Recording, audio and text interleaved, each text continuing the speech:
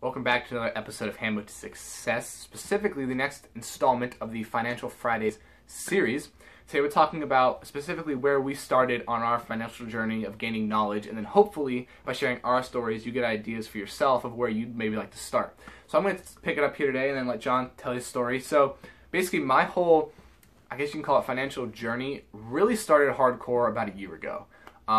I've been in the entrepreneur thing since about 8th grade, been interested, been trying to do and build businesses, but really getting focused on finance, that was about a year ago. And really the first real financial book I read was Rich Dad Poor Dad, Robert T. Kiyosaki. And that book really just had some really good insights and was kind of got you thinking about, some other things are out there, and I realized that the common mindset of a lot of people isn't necessarily correct when it comes to finance. So that kind of got me into it. I started there, and I'm like, okay, well, this is interesting. Where else can I go from here? Then I was turned on to the site by John here of Investopedia.com. That will be linked down below. That's basically one of the best sites. I know it was influential in his journey as well. Basically, you look up any term, and it just gives you information about that term. And so that really helps when it just comes to learning the basics. Oh, yeah.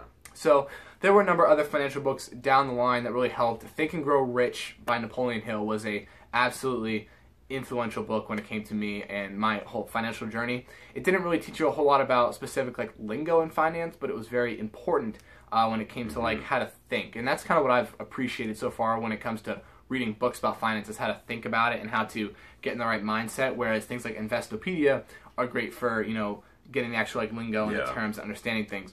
Another great thing that I did, I specifically did this when it came to economics, is you go to any bookstore, they have the AP section of books, and obviously they're for high school courses, advanced placement. But if you go there and you buy the AP Finance or the AP economics textbooks and just read through it, they're great because it gives you the information that college students are learning. But it's very simple. The stories are cut out, and it's just here's the information and here's an example of how to do it. So if that's your thing, that's something I did, something I'm still doing right now, and it's just a great process and a great way to learn information quickly and in a small, compact format. So you can check that out as well. I'm going to pass it over to John now, and he can kind of talk to you about his beginnings. Yeah, well, I started finance. I started my 8th grade year. That was a little bit before my entrepreneur journey started, around my freshman year of high school.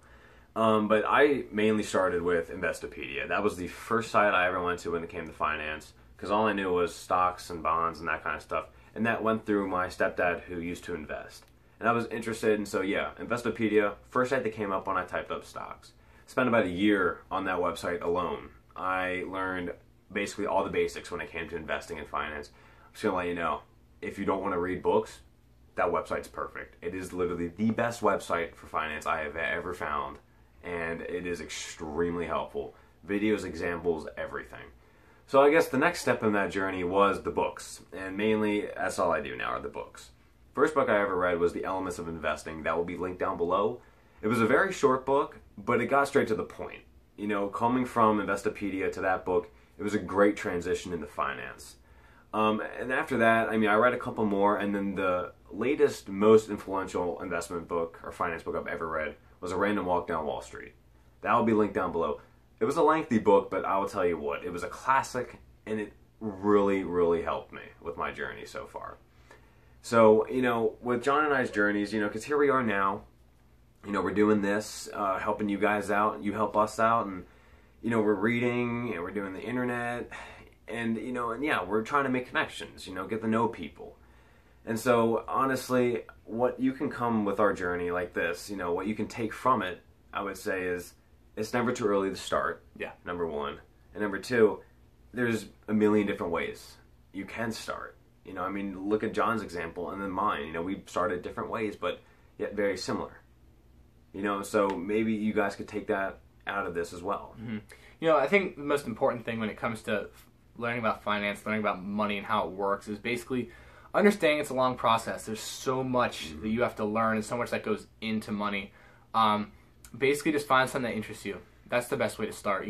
Be it economics, finance, stocks, commodities, real estate. There's a whole bunch of things out there that could really grab your attention in a lot of different formats. There's videos explaining it, books explaining it, blogs, everything out there, websites, everything that out there for you to understand how this works in any medium that you want to receive it. So find something that interests you, find the medium that you think is great, Everything we talked about will be linked down below. One more link. Mr. Money Mustache.